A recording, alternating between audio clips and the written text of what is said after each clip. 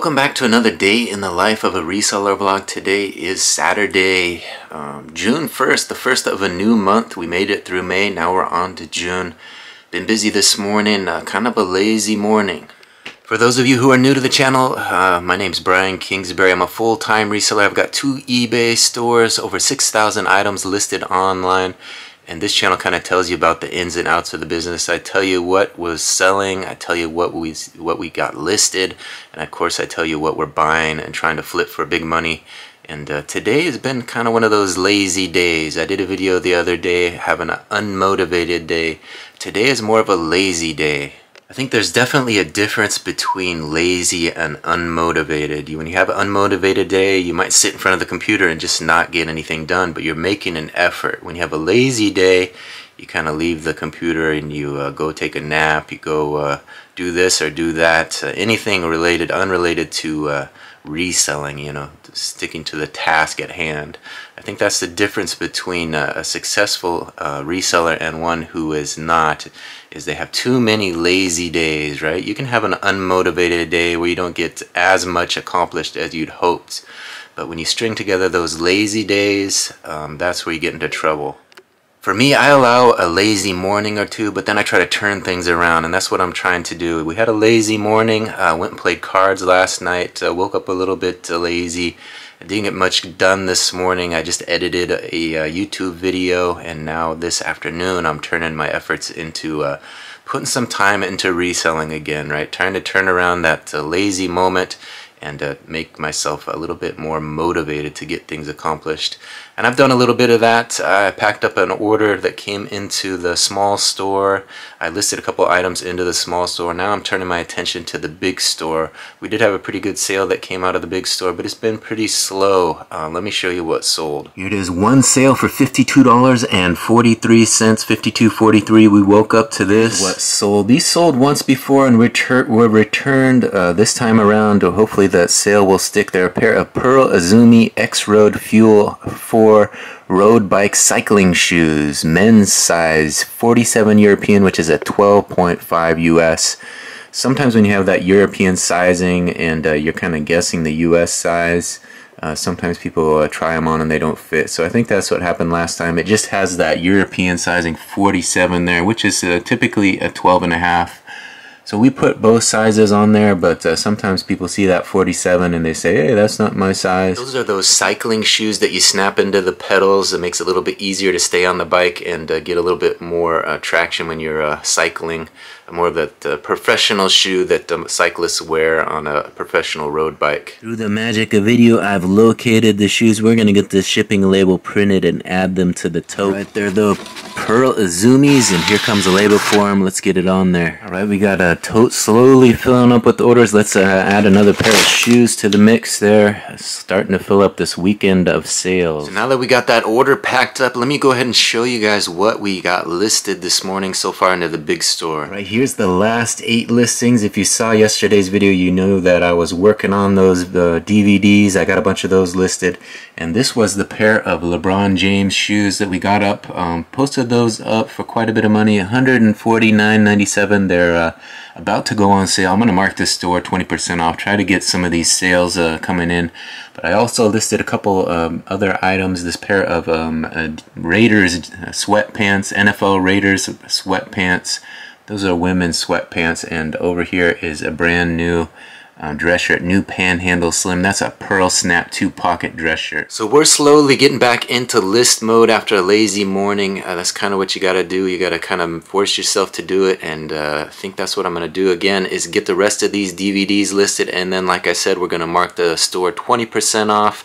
Try to get those sales flowing in. Sometimes that's what you have to do, is just kind of force the issue with eBay.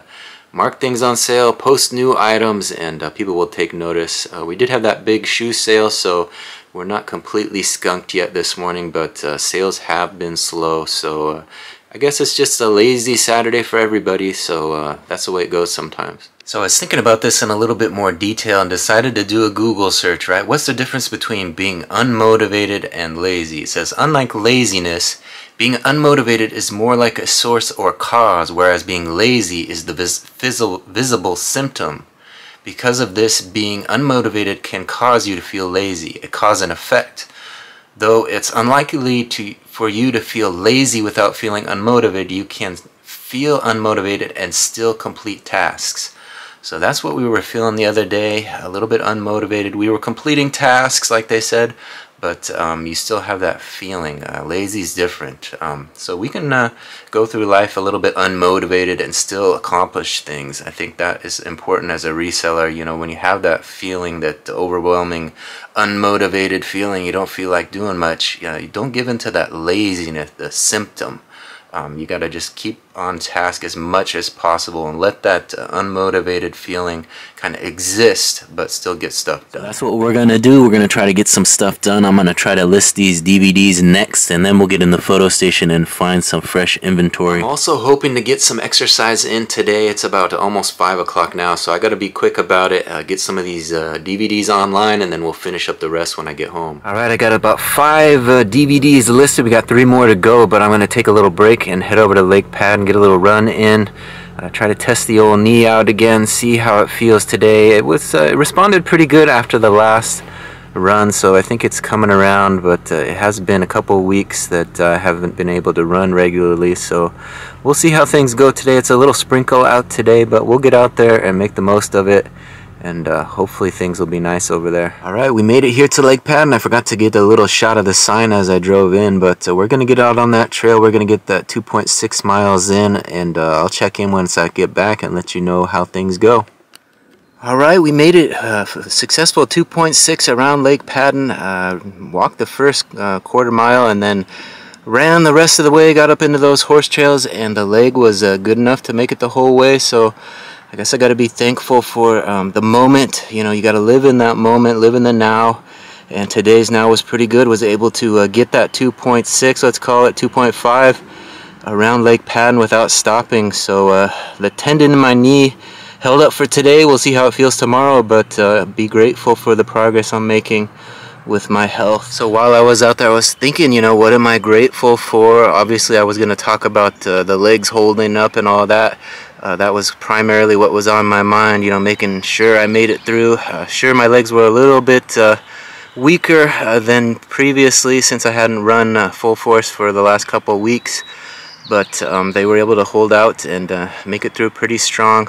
That last half mile, I was able to run past a group of either wedding goers or maybe senior prom. It appeared to be some young folks dressed in fancy tuxes and dresses, and was taking up the whole trail. I was able to go by them. They say, sorry runner, you know, but just a reminder, you know, they gotta be living the now as well. You know, you think back on your days as a youngster and those moments you had in big moments like that where you get dressed up and you're looking your best, and you know, 30 years later you think, man, that was good times. You know, they probably don't realize it, you know, but those are probably, you know, some of the best days of their lives. You know, they're looking their best, they're feeling their best. You know, here I am struggling to run 2.5 around Lake Padden, and they're out there full of exuberance, you know, looking like $1 million bucks, all dressed up, and you know, still kind enough to step out of the way of an old runner coming through. So they got to make the most of those moments. You know, hopefully they take time to make the right decisions tonight. Hopefully they don't worry too much about who they're taking to the dance or the wedding, and they just enjoy each other's company. Seems like sometimes, you know, when you're in the moment, you're in a group like that. You know, last night we played cards with some friends we hadn't got together for about 5 years. And you got together and you saw some old faces, some new faces join the crowd, and lives have changed, you know, this and that have happened, and you know, they're different, but that energy is there, that you know, whatever you want to call it, it's probably love, friendship, and you see everybody joking, everybody laughing like that, and sometimes you forget to take a moment to reflect on how important that is, to enjoy those moments to the fullest. You know, you see some folks who've made some progress with their health, and you know, you commend them on that, and you know, you remind them that, you know, you can change things around. You know, if you live an unhealthy lifestyle for, you know, a decade, you can change things around and, you know, close out your final years with great health and make the most of those moments. Sometimes it's just about making those little decisions, you know, those correct decisions, you know. We talked earlier about, in my vlog, about lazy versus unmotivated, you know. You can have a lazy morning, but, you know, if you're unmotivated, you can still achieve quite a bit. And it's okay to have those feelings and let them linger for a little while, you know, they come and go. So have those moments.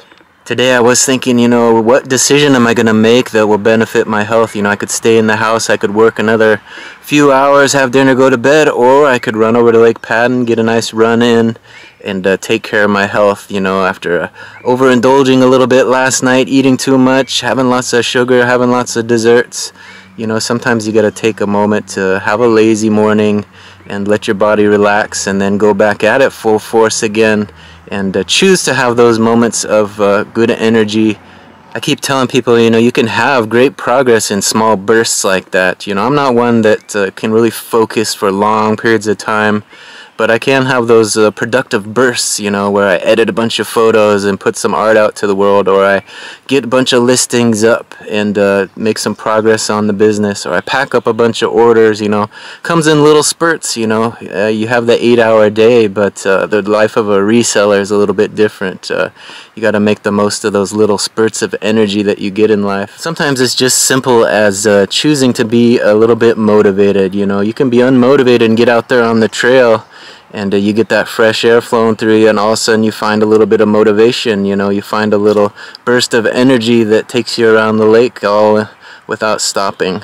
You know, the runner's world, they always talk about, you know, how do you run a marathon one step at a time, you know, how do you eat an elephant one bite at a time, you know, there's a million different analogies, but it's all true, you know. It takes that first moment, that first decision that you have to make. So I guess for today, we're living in this moment. I'm feeling pretty good about the decision I made to come out here, and I'm gonna make another good decision and head home, get some more work done, list the rest of those DVDs, take some more photos of some inventory, and prepare for a productive Sunday. We'll see what we can get accomplished, see if some bursts of energy return on Sunday, or if the lazy day is back again.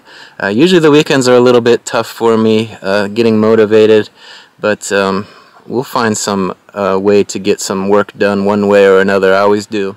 So hopefully all you resellers out there in the world who watch this and are struggling with your own business, building a little side hustle, whatever you're doing, you can find some inspiration in knowing that, you know, full-time resellers go through it as well. You know, I have 6,000 items online. I manage that week in and week out, and we struggle with that. We struggle with motivation. We struggle with feeling lazy. We struggle with getting those listings up and packing those orders in a timely manner. It's all part of the game. The reseller game is not an easy one. So I commend all of you out there who do it, and hopefully you can get some inspiration from watching me do it day in and day out. And just a reminder, if you haven't subscribed to the channel and you like this type of content, you can always hit that subscription button. My subscriptions are growing. I'm still chasing that 1,000 subs so I can get my channel monetized. I'm close to 2,000 hours of watch time, so we need another 2,000 hours as well. So I want to thank everybody for watching this one. Sometimes I watch channels getting monetized, you know, they're crossing that milestone, and I'm seeing, you know, the amount of videos they put out, and I'm looking at the amount that I put out, and I'm wondering, man, why haven't I had a breakthrough that they have? But, you know, like they say, you know, comparison is the thief of joy, so we're not going to worry about it too much. We're just going to keep plugging away, keep my eyes on the prize there, heading towards that monetization, and we'll get there eventually. I think with the new month starting, today is the 1st, we're going to kind of take a look at finances and consider some different options this month, see if maybe we can do some more fun stuff. Maybe I'll bring something fresh and new to the channel that you guys can enjoy watching. I know sometimes this reseller content does get a little stale. It gets a little stale for me to actually make it, so I'm sure that all you out there watching it aren't that excited about it day in and day out, but I try to keep it fresh, keep it coming, keep it consistent, so at least you have something to watch every day. But we're going to try to look at things, reassess things with the new month, and bring you something fresh and new this June. So I can feel the legs stiffening up a little, so I think I'm going to give it a good warm down. Going to walk down to the lake, give you guys a look, and maybe go on a little walk. Try to get these old muscles loosened up a little so they don't stiffen up too much and I have trouble walking tomorrow. We'll see. Here's a look at the lake. It's looking pretty peaceful today. Quiet, not windy at all. So cloudy skies, but otherwise a beautiful day for a run. Couldn't ask for much better. The rain held off. I guess we can take a second to walk over here and give you guys a look at the geese. They're out here feeding on the grass like usual, so let's go say hello. There they are. This one peeked up his little head. He's kind of looking my way. We're gonna have a little standoff here. What's he up to? Some of them get a little bit ornery, so we gotta keep our distance, but there they are doing their thing out here at Lake Padden. Feeding on the grass. There's probably a dozen of them. There's more over that way. But this guy is the biggest one over here. I think he might be the alpha. He's kind of looking at me. He's got his eye on me twice now. I tried to walk away and he turned his eye toward me again. This guy's pretty big as well. He's pretty aggressive eating over there. He's going after it pretty fierce.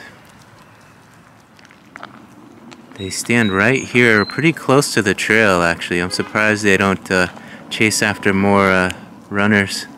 I've never had them come after me though. Yeah, they do chase after each other every now and then. I guess that's where they get that term, the wild goose chase, right? When they run after each other, it's pretty comical. They nip at each other and actually get pretty aggressive, so I'm not sure why they do that, but it's pretty funny to watch. This group over here by the shoreline, they're kind of resting, and then there's a little gosling over there right next to the water. Let's see if we can get a little closer and give you guys a better look. I think I've taken photos of this little gosling over here before, the last time I was here. So the gosling stays close to the shoreline. I noticed that. He's got his little foot back there. There he goes. Look at him take off. Getting back close to mama, I guess. Yep. You guys enjoy that little look at the geese. We're gonna let them have their piece and move on down the trail, see what else we can find. So we'll walk down here, give you a different perspective at the lake here. This is kind of a nice little spot next to this tall grass here. I like this stump over here. It's a nice big stump they cut down out here. Perfect to have a little spot for fishing, except there's a lot of this tall grass here. So this is a little trail where I spotted the mama duck and the ducklings last time. I'm hearing some birds chirping over to the right here, but we're going to walk down here and see if anybody is in the spot that they were last time. No, appears like there's no ducks or ducklings here today. They were right there chilling out last time. Got some nice video of them. Look at those big mushrooms there on the tree. Those are pretty cool. Ooh, you hear that? Hissing at me. Alright, he's on the trail here. Who's going to win? Is he going to get out of my way, or am I getting out of his? There's the cutest little bunnies that pop out of here, but I always am too slow to get a little shot of them. Maybe we can sneak around here and see one. I don't know. They're pretty quick to jump back in there, but they're in there. It looks like maintenance has done a good job of trimming this back a little bit, so maybe they don't have as much home to live in over here, so they're poking their heads out, getting ready for spring, I guess. I always like to look at this special notice, special events here, and looks like today is the Whatcom Falls Park. They're having commemorate the Olympic pipeline disaster through story and stewardship. So that was today. Up next is the COB Native Plant Nursery. Come help weed and care for the plants in our nursery as we prepare for the summer. That's on the 8th. So yeah, that big pipeline tragedy, that was, I've seen some video on that recently. Yeah, I want to say that was shortly after I graduated from college, which I graduated in '99.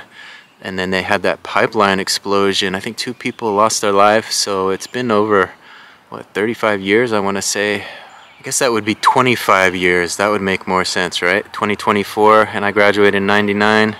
So that's about 25 years ago that happened. It's hard to believe. I remember all the photos. You see them there on your timeline recently. People have been posting them. So those plumes of smoke and whatnot from the explosion.